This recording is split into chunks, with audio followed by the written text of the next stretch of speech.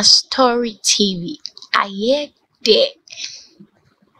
Mensing crash penny our Denkyembour District Assembly ofosu edato insentrofo enim wo ahomboa a won aye bramfra awo final year SHS eba suku na wabetua wadisua so na afei exams eden won enim so wan akotro nyina se coronavirus kode wo yare yare bia enim se ati akese ewo oman mu ene oman a etwa Ghana ho ehye nyina ne sound omampani na nado danko ekufuado ejina simpie ni apaso edetudwa se mema osukuu ni anaso ni bia entuni 9 school mu enkusua de se ne be a yebetumi asoso eye yare no ano biem osanso ede eye nhihye bi ba ya mo obi biara ekohye dem a friend say lockdown no so obomoden atusa anamon coronavirus yare no kwa na ekoso de ne so omampani na nado danko ekufado chima omai aboye homoden ye pam se yetumi ahwe na impo senia esi ewo nkrofo ekroso no tisa ewo yeman mu saunti hye esuafo a wo suapon mu SHS ebiem so junior high wona wo ba bewie se wonko na fe wonko on addition sene be ya obetumi atro on exam na waba efi asumdwem eno ana ura set breakdown ofosu our mensing crash penny wo Denkyembour enso ede Veronica Baketa edosu pan yi ede akoche schools a ewo ni mensing mu ba Denkyembour mensing mu a secondary schools 9 ene ho bomodia ede Veronica Baket akoma school business in Roses sene be beboa na mofra ne ba obetumi awohoro onsa ebiem ura set breakdown chiremu a nose marks ade a yerekata yehwini district anasa mensing no abomodia pam impimienu 2000 a wode ba be kan ne omampani na nado danko ekufuado na ban ede beja school for kwan se won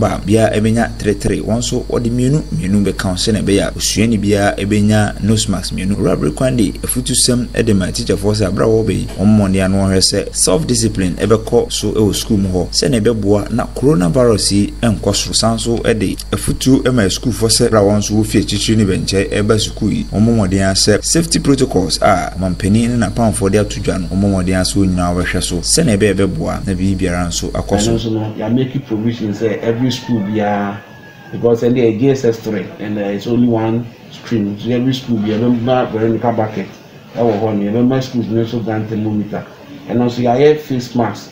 So every student yeah, so you remember 2. Then teacher for one so no, you are making provision for them in terms of nose masks. And you see a very strong monitoring. You have a task force monitoring. Until they making sure say with the health directorate, you know, monitoring hopefully you know, betting your bus safely acquire or be any problem there.